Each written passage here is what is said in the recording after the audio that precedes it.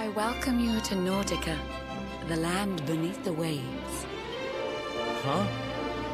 How do you know he's the Prince of Dundrasil? I have a second sight that touches every quarter.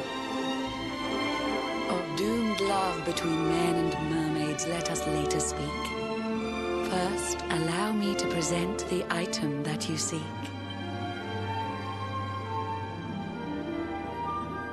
Behold the shining sphere of green, the orb you humans need.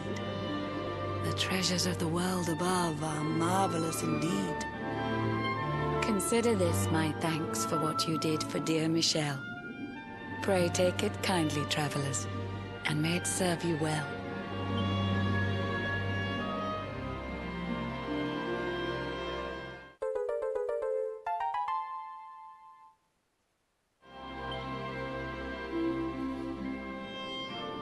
I witnessed the whole sorry tale. It always breaks my heart. The tragedy of man and mermaid doomed to live apart. But while the mermaid's burden holds, such romances are blighted, and love between man and sea maiden fizzles unrequited.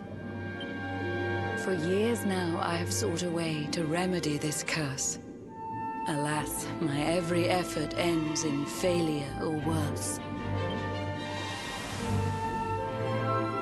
You humans cannot help but seem a fragile kind to we, who live 500 years and more down here beneath the sea. But though the flame of human life burns short, it burns so bright. You never cease to struggle. No, you push, you strive. And so your kind admire our kind, but we admire in turn.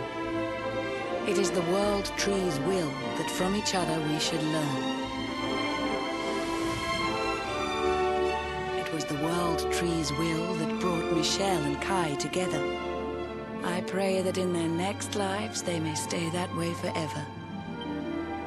So too was it the world tree's will that brought you here today.